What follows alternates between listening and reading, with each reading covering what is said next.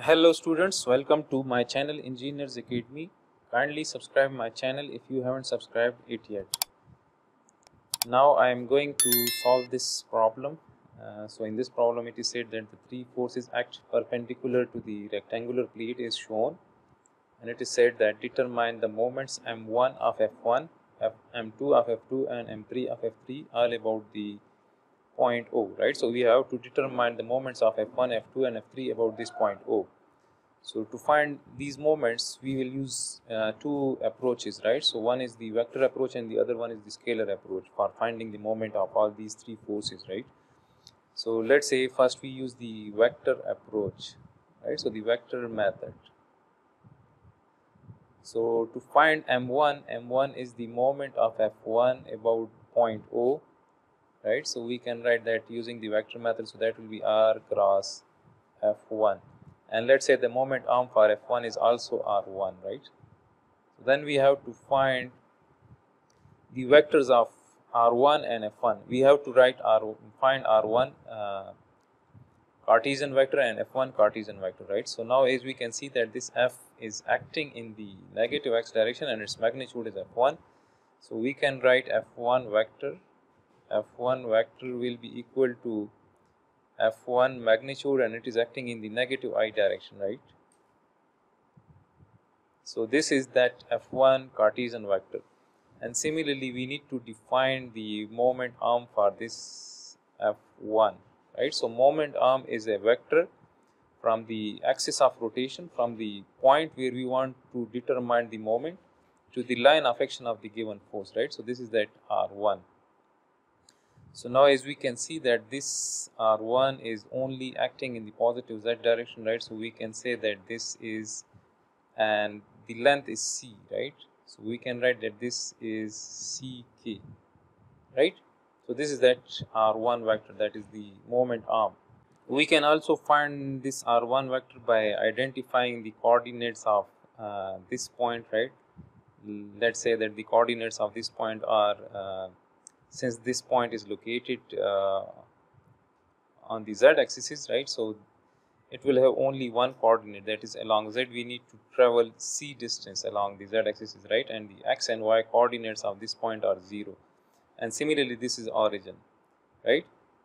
So to find this vector we have to subtract the coordinates of this origin from this particular point, right? So 0 minus 0 I, 0 minus 0 j, and c minus 0 k, right? So we have that r1 position vector, that is the moment arm, right? So we can write this as r1 is ck vector cross f1, which is minus f1 I, and then we have to remember this, right? So this is I cross j cross k. So in this direction I cross j will give us k, and k cross I will give us plus j, and in the opposite direction I cross k will give us minus j, and so on, right?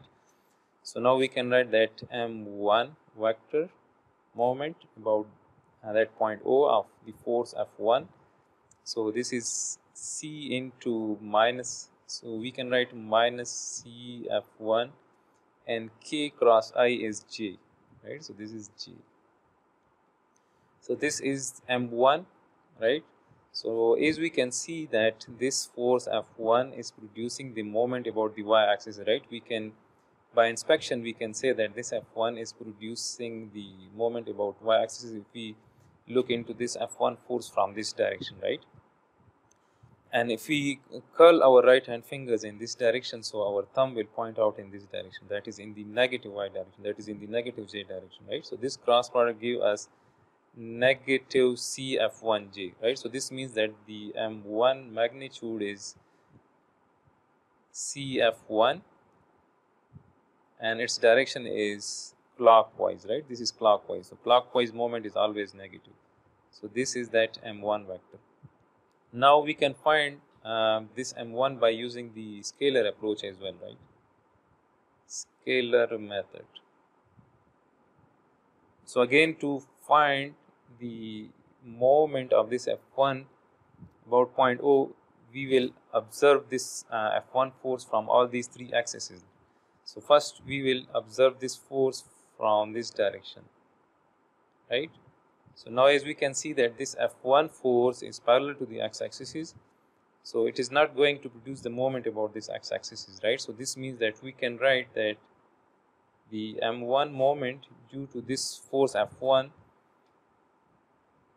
this F1 is not going to produce the moment about the x-axis, right? So this means that the x component of this m1 is 0, right? So we can say that m1, let me write that this is m1 xi plus m1 yj plus m1 zk. m1x, m1y and m1z are the components of the m1, that is the moment of F1 about that point O, right? So these are the components of that m1 moment due to that force F1, right? So from our observation we can say that F1 is not going to produce the moment about that x-axis, so we can say that m1 x component is 0. Similarly, if we observe this F1 force from this direction, so we can observe that, we can inspect that this F1 is producing the moment about the y-axis in this direction, right? And its magnitude will be F1 times the perpendicular distance. So the perpendicular distance is c. So this is cF1. So we can write that m1 y will be equal to, its magnitude will be cF1. And for direction we have to curl our right hand fingers in this direction. So the thumb will point out, will give us the direction of that m1y component, right? So as we can see, if we curl our right hand fingers in this direction, so the thumb will point out in the negative j direction, right? So this means that this m1y component is acting in the negative j direction. Similarly, if we observe this F1 force from this direction, that is along the z-axis, so as we can see that this F1 is intersecting with the z-axis. So in other words, we can say that the perpendicular distance of F1 from the z-axis is 0. So that means that this F1 is not going to produce the moment about the z-axis, right? So you people need to remember that whenever a given force is intersecting with an axis, so that force F1 will not produce the moment about that particular axis with which it is intersecting, right? So we can say that m1 z of this force F1 is also 0, right? So now we can put all these components magnitude in this m1 vector, right? So m1 vector is equal to 0 I minus c F1 j and 0 k.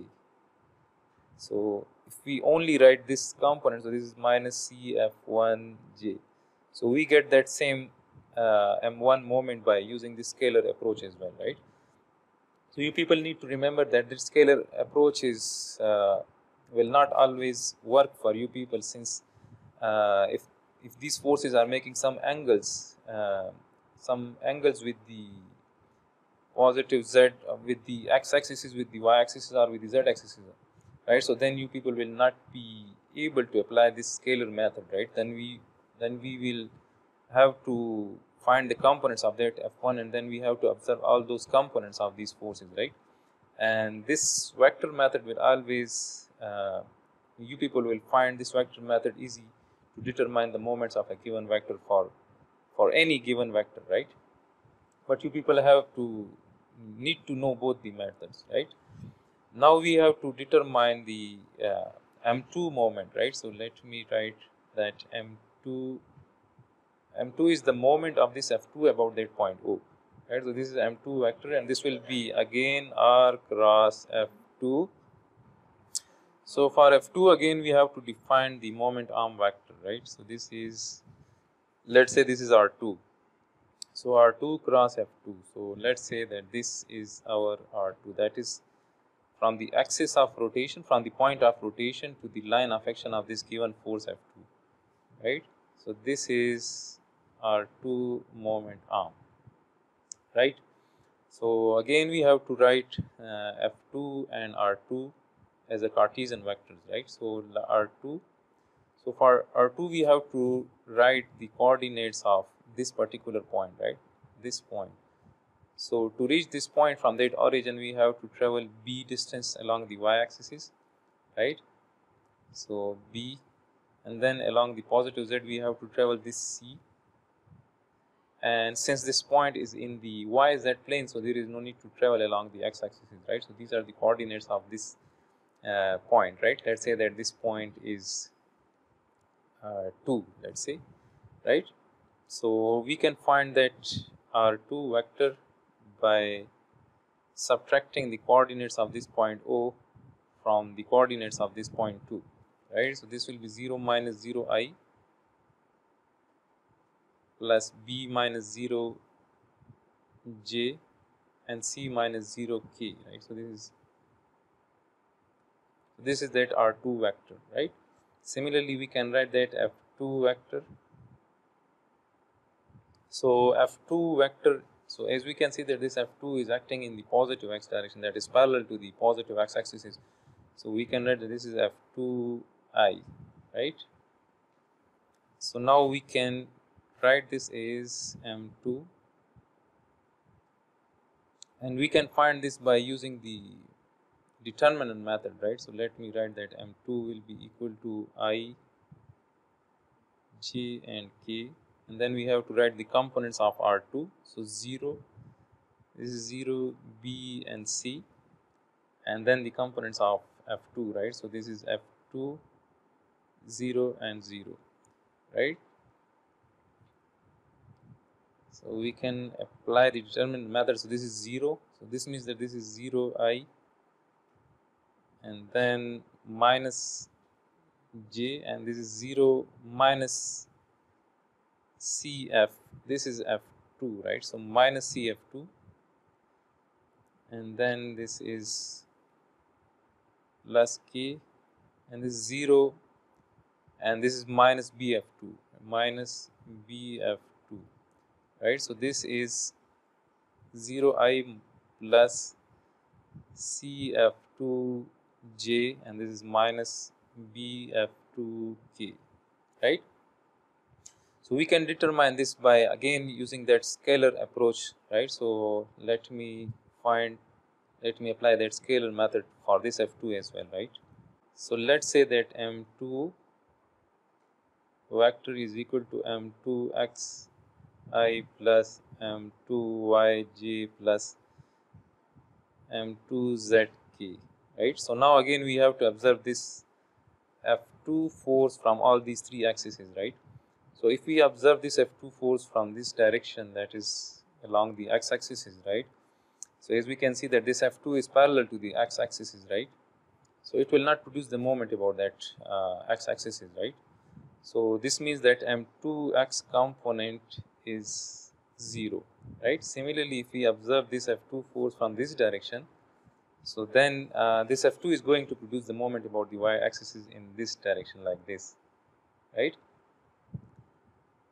And if we curl our right hand fingers in this direction, so the thumb will point out in the positive j direction, right? And the magnitude will be F2 times this perpendicular distance. So the perpendicular distance is C, right? So we can write that M2y will be equal to CF2, and since the thumb is pointing out in the positive y direction, so we can write that this is positive j, right?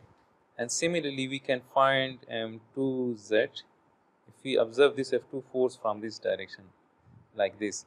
So again, we can see that this F2 is going to produce the moment about the z-axis in this direction, right? This F2 is going to rotate this rectangular plate in this direction about the z-axis, right? And if we curl our right hand fingers in this direction, so the thumb will point out in the negative z direction, right? And the magnitude of this M2z will be F2 times this perpendicular distance, and this perpendicular distance is B, right? So we can write that this is BF2, and since the thumb is pointing out in the negative z direction, so we can write that this is minus K, right? So we can write that this M2 will be 0I plus CF2J, and this is minus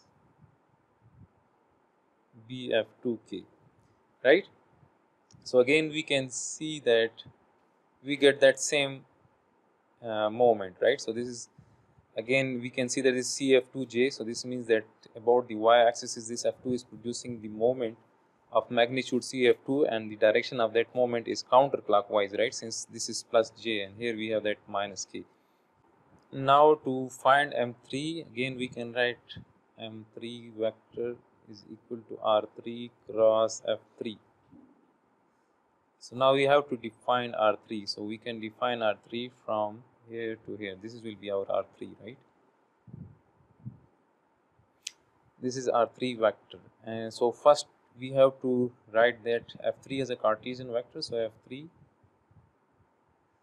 So again, as we can see that this F3 is acting in the positive x direction and its magnitude is F3. So we will write that this is F3i, that is in the positive I direction. And similarly, this R3 vector is acting in the positive j direction, right? And if we write the coordinates of this particular points, right? So this point is on the y-axis is right. So the x coordinate is 0, the y coordinate is b, and the z coordinate is 0, right? So we can write that this vector will be 0 minus 0i and b minus 0j, right? So this is bj and 0 minus 0k, right? So this is that R3 vector. So now we can write that this is bj plus f cross product with f3i, right? And again we have to draw that. So this is b into f3 and j cross I. So j cross I is minus k, so we have to write minus k with it. And again we can use that scalar method as well, right? So this M3 will be equal to again M3x I plus M3yj plus M3zk, right?